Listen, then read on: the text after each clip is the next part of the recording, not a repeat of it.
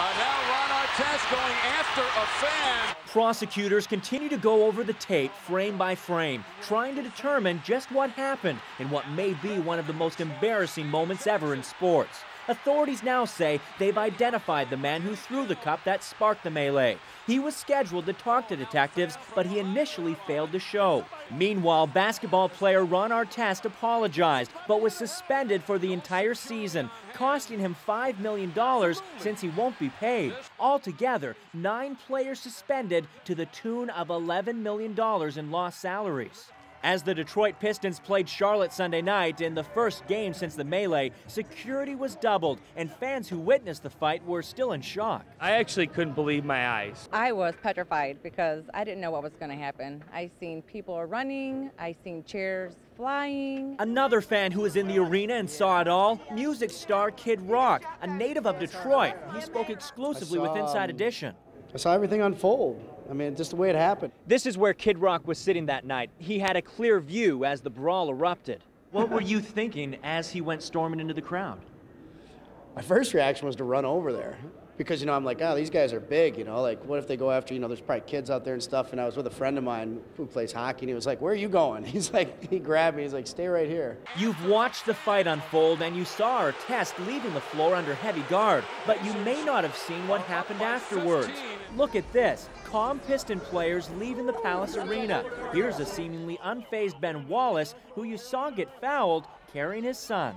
Sadly, some young children were seen crying as the brawl unfolded, and you also saw children leaving the arena. One family appeared on Good Morning America. Do you have any reluctance to go back? I have no fear of going back because it's just that, it's not like every single game I'm going to go to that they're going to have a fight. In his apology, Artest said, "It really hurt me to see the children crying on TV, and I think about how it could have been my own kids. We went back to the Palace to retrace the action that children and other fans saw."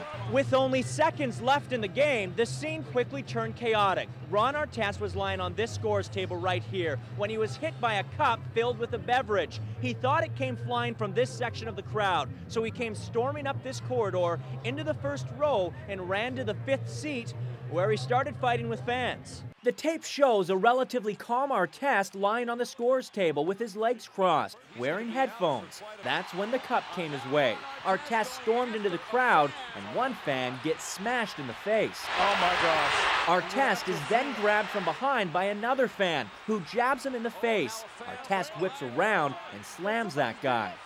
Artest starts to walk away relatively calmly when another drink flies his way, and he's confronted by another fan. Words are exchanged, and Artest decks him. That man is A.J. Shackelford. I didn't throw anything, didn't throw any pop, no chairs, and I got hit.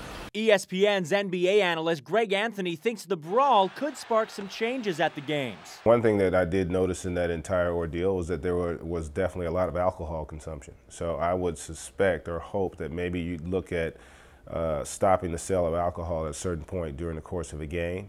From flying chairs to the flying punches, there's a lot to absorb on this videotape, and law enforcement authorities, along with NBA officials, will be watching it to figure out if there are any missing links.